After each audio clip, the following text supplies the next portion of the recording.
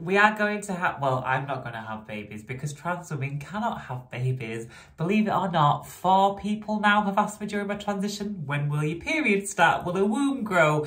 You can have biological babies, right? No, I can't, unfortunately. As much as I would love to, and I used to have dreams about it. When I was a man, I dreamt that I was pregnant, and then when I went to give birth, obviously, my brain couldn't compute how that would work. So I can't have biological babies, so we're going to adopt. I mentioned that in my last video, and we got some lovely comments. You would make an amazing mum.